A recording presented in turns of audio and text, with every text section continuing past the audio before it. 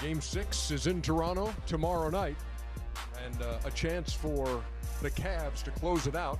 It would have to be the first time that anybody has won on the road in this will be the 9th meeting, 3 in the regular season. Home teams won them all. You see Cleveland closing that thing out tomorrow night? I say yes, because I know Kevin Love is listening, and he knows not to settle for the jump shot, not to fall in love. Get down inside, get your touches, go to the free throw line, get your rhythm, then maybe step out, because you are the key. Yes, you have LeBron. Yes, you have Kyrie, but you are the man. You are the key. If you play well, welcome to the finals. If you don't play well, you'll be going back home. Well, you know, listen, I've always said if they ever just get a ball to Kevin Love, down low to get him in rhythm and just leave him on the island just shooting threes, he's going to play well. The guy's a double-double machine. But also still got to be Kyrie and J.R. Smith can't let those guards go crazy. I mean, those guys are averaging close to 30 points a game at home. Now, they're playing awful on the road. But I think Cleveland closes them out tomorrow.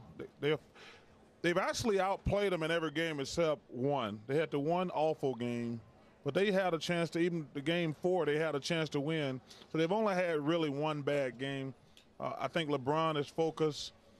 I think Tyronn Lue is making a difference. So I expect the Cavaliers to move on to the finals. Do we have some Raptor love here in the middle of the set? I mean, every time they win a game, everyone's eyebrows raise up because, you know, you're surprised because of the talent level that Cleveland has from top to bottom. You would say they shouldn't have that much problems or trouble defending them.